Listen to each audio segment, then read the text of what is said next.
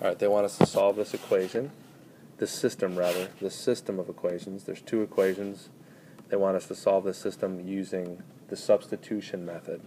And by the way, the substitution of all the methods you can use to solve this, the substitution method would be the best anyway, because we have one equation that's already solved for one of the variables.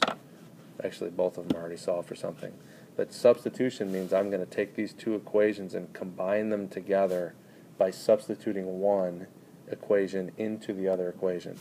So everywhere I see an x in this first equation here, everywhere I see an x, I'm going to write the number 2. So let's do that. Y equals -2. Now instead of writing x, I'm going to write 2, because that's what x is. I plug that in.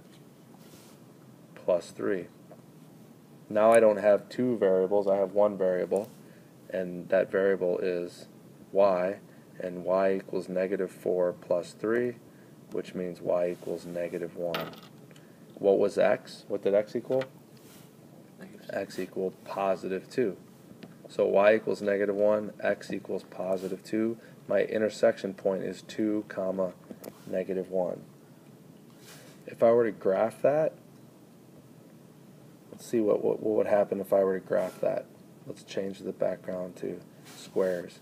If I were to graph this equation, notice what I would have let me make an xy axis. The other way you could have solved this is by graphing. You could have solved by graphing. It's not the best way to do it, but you could have done that. And if I were to graph this top equation, I'll use the red for the top equation.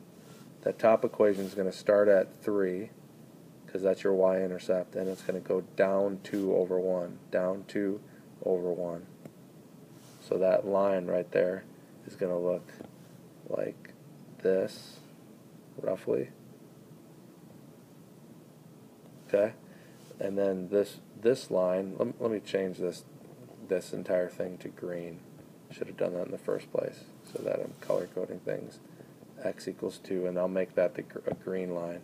And with x equals 2, what does that mean? Every single value for the x is 2, which means it's a vertical line going through 2 on the x-axis.